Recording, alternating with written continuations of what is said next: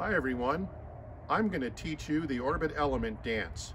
It's based on the STP method of remembering orbital elements: size, shape, tilt, twist, position of perigee, and position of satellite. I'm now going to do the dance twice and you'll be smarter. Here we go. Size, shape, tilt, twist, ascending node vector, argument of perigee, true anomaly. Let's review what these are related to.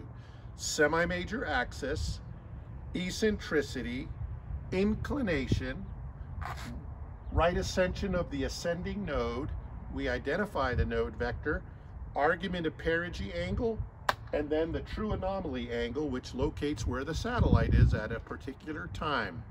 Know your orbital elements. Failure is not an option.